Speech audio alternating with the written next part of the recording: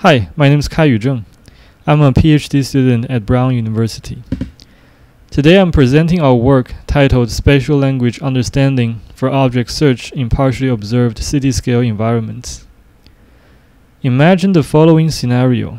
You are at an amusement park and it is very hot. Thinking of getting some ice cream, you go up to a passerby and ask, "Where is the ice cream truck?" The passerby responded, "It is behind the ticket booth."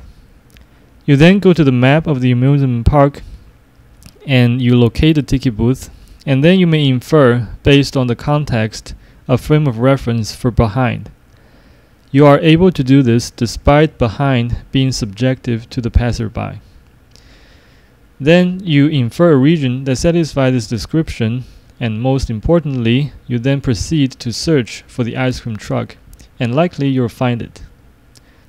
If, instead of you, a robot is tasked to search for an object and is faced with the same situation, we believe that having the ability to understand spatial language provided by the human not only makes use of the prior knowledge possessed by the human, resulting in better task performance, but also reduces the barrier of interfacing with the human. However, doing so is challenging because humans produce diverse spatial language phrases based on their subjective observations and experience of the environment, as well as their knowledge of the target locations, and none of this is available to the robot. Additionally, since robots may be deployed in different environments, it must be able to generalize its ability to understand spatial language across environments. Here we provide a more precise illustration of the problem studied in our work that involve these challenges. A drone is tasked to search for a target object, such as a green car, in an urban area, represented as a discretized 2D map of landmarks. Here we simplify the illustration of the robot and the target. The robot is equipped with the map and landmark locations, and it can detect the target using its onboard, possibly noisy sensor.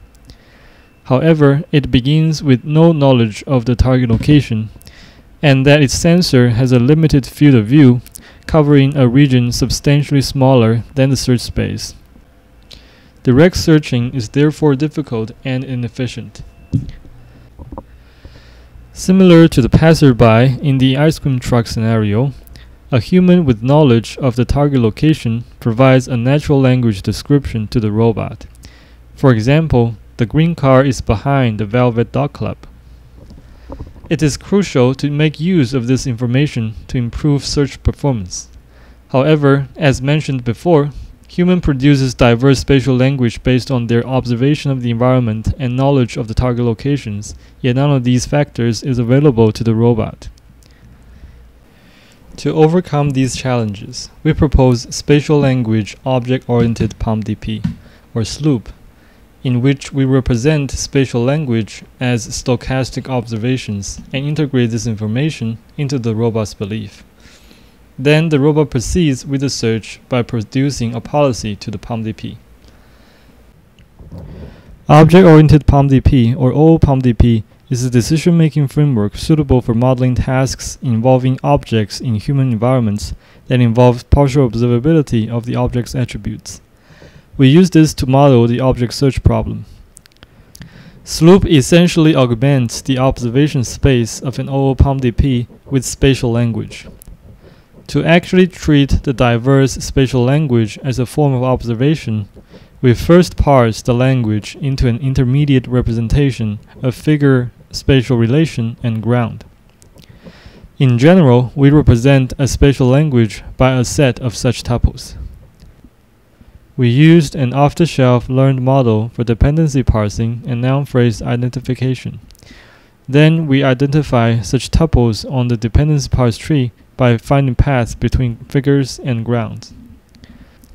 Then, to interpret ambiguous context-dependent prepositions such as behind, we extract an egocentric representation of the context centered at the reference landmark as an 28 by 28 grayscale image. In this representation, the reference landmark in the spatial language and surrounding landmarks and streets are highlighted differently with different brightness. This image is taken as input to a convolutional neural network, which is trained to predict an angle of the frame of reference corresponding to its spatial relation. The frame of reference is represented as a 2D vector originated at the center of mass of the reference landmark. Then the predicted frame of reference is transformed back into map coordinates.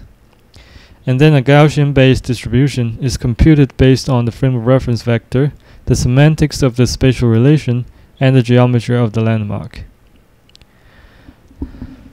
We compare our approach to a keyword-based model used in previous work that assigns a uniform probability over the reference landmark and does not interpret spatial relations.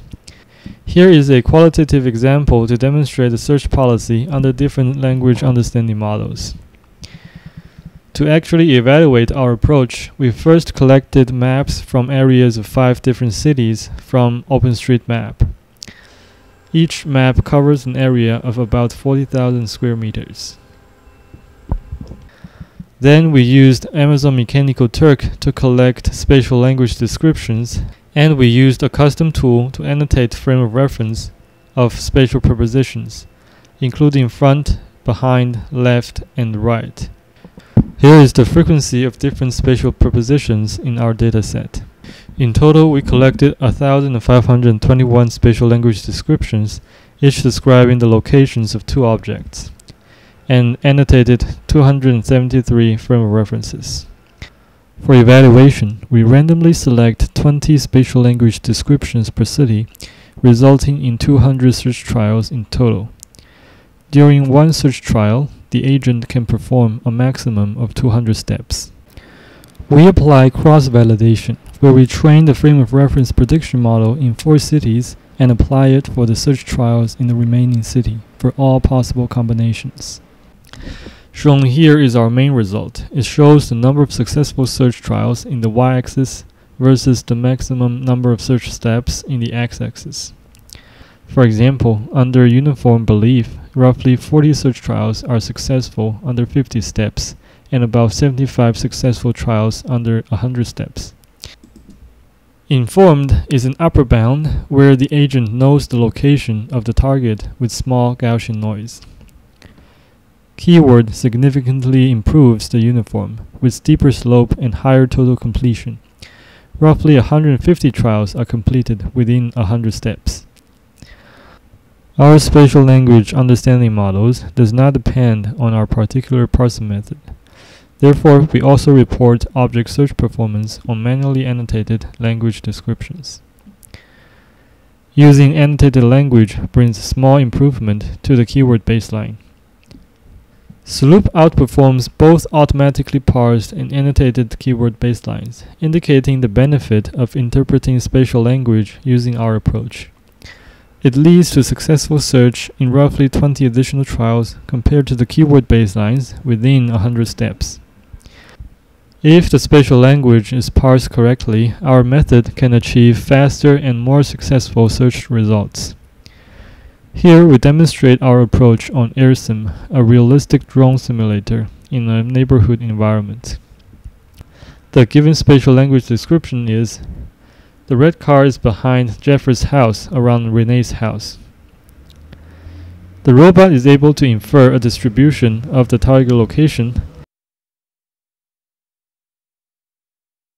and then search back and forth to find it.